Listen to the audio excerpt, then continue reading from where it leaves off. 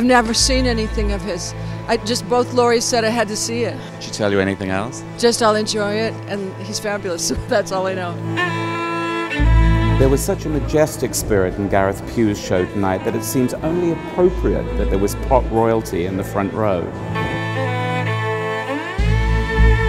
It felt like there was more romance in their music than there usually is. Yeah, I mean, I think in terms of the melodies and the ways they were played, I mean, we were drawing on essentially sort of gypsy motifs. We found this amazing reference from this tribe called the Escada. They kind of arm themselves and train themselves. It's kind of like this kind of outsider society, and it's all women. There was a sort of majesty to that. Well, that's a good word, I think, for this show, majesty.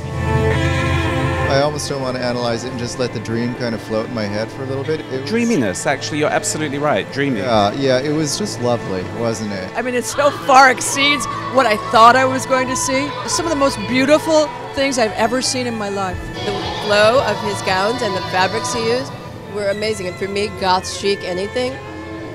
Was the blue gazar? It was a silk thigh, a little bit like taffeta. We did the same outfits in of heavy wax cotton.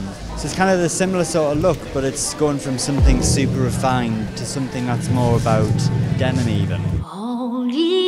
He's gotten much more elegant and much chicer. It's very French runway. I actually felt like it was going back to his roots a little bit, especially when those real bin liner dresses came out. You know, that kind of make-do men attitude that he has always been so great with. And yet, at the same time, he elevated it like levels above. We kind of looked back a lot at not necessarily what we were doing, but the way we were doing things. Thinking about what you have around you, like making things out of trash bags. That's kind of where I started, and it's kind of nice to bring that to Paris, because I'm very lucky in that I kind of have a big chance to play around, so we just maybe had a little bit too much fun this season.